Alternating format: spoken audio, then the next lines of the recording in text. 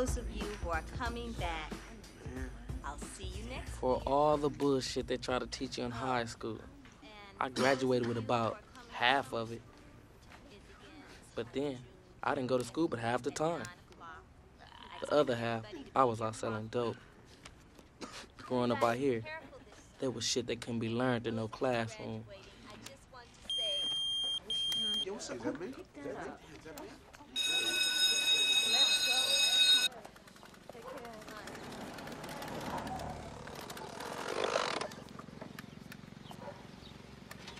What the hell you doing?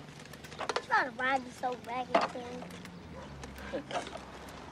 You must want a new big wheel. Yeah, 'cause this old big one doesn't work right. Look, I'm gonna buy you a new one, okay? Okay.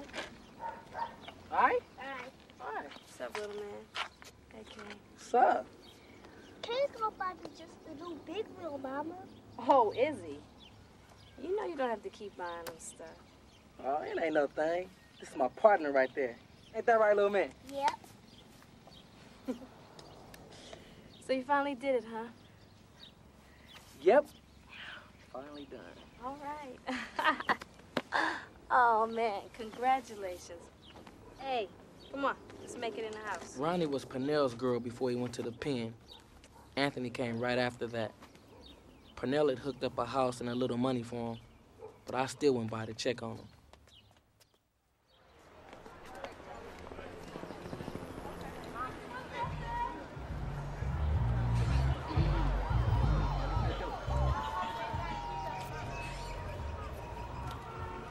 My pops was killed in a drug deal when I was 10, and my mom was too strung out, so I went to live with my grandparents in Jordan Downs. It was only supposed to be temporary, but my mom's died from an overdose, so I just stayed. Hey, Grandma.